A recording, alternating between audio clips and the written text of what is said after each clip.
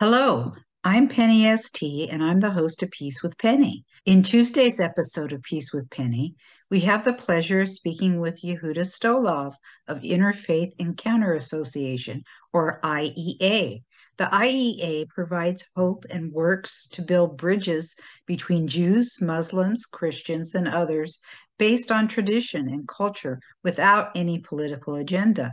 The IEA was founded 21 years ago, has 119 groups, hosts 4,300 events and encounters, and has 4,000 people participate each year.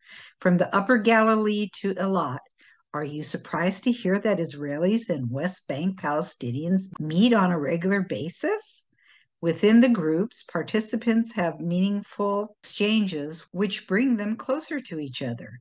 Prejudice, hostility, and suspicion are transformed into direct relationships, mutual respect, and friendships.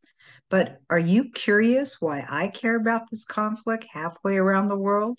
I'm Jewish, and that's part of it, but let me explain.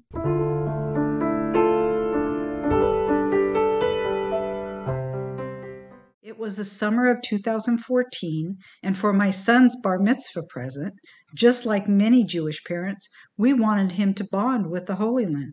Oh, it worked perhaps too well. My husband had stayed back at the hotel, and our friends, my son and I, had just stopped in a pharmacy. Run to the bomb shelter, sweetie, please hurry. I didn't hear the sirens at first, but the Israelis did. They're used to hearing these things. We ran to the back of the storeroom. It was a 12-foot by 24-foot windowless bomb shelter. My heart's pounding. Boom! Boom! I hear it and feel the percussion of the exploding bombs. I'm trying not to get sick. I look at my 13-year-old son and I think I'll never forgive myself if something happens to him. That's an excerpt from a speech I gave to the Orange County Jewish Bar Association. It was the first, but not the last time we had to run to a bomb shelter. Our adventure and my transformation is also the subject of my book, Blasted from Complacency, A Journey from Terror to Transformation in Israel. There is no chapter in a parenting book on what to do when a war starts and you're on a family vacation. Think touring extraordinary and sacred sites mixed with cowering in bomb shelters.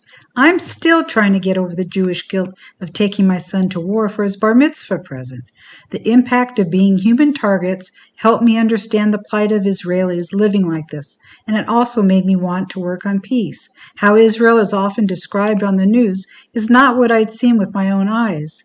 And I felt Palestinian parents also preferred their children playing safely in their backyards. The missiles exploded just near enough to blow apart my world as I knew it, forever changing me. And you'd never recognize my life today with what it was like then. I believe I found my life's purpose.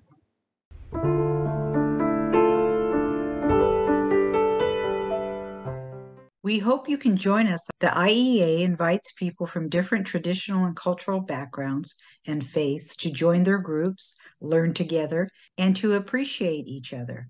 We hope you will join us and hear about their work to bring closer bonds between people into the world. You can always see the recordings for all of our episodes on our Peace with Penny YouTube channel or at our website at www.penny.com